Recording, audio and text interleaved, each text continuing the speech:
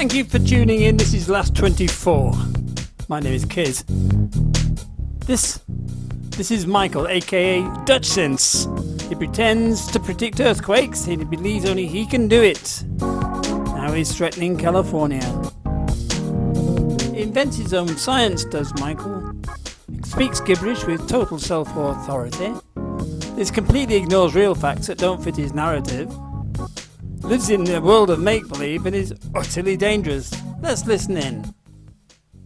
But now we've got ourselves a situation. Forces going around the Juan de Fuca. Juan de Fuca is locked and loaded, vibrating into the plate here.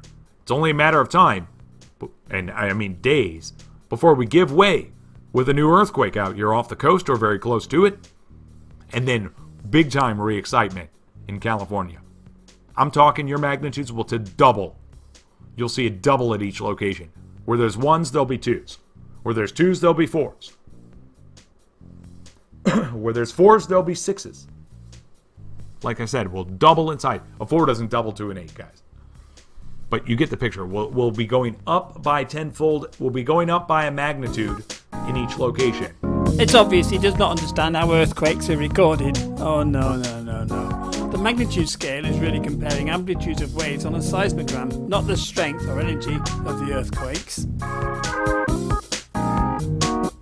Since it's really the energy or strength that knocks down buildings, this is really the more important comparison, but this just goes completely beyond him.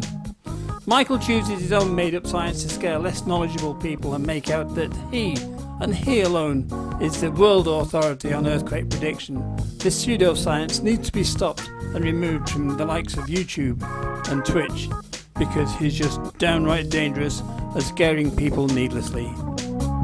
My name's Kiz, thanks for watching. This is Last 24. Bye bye.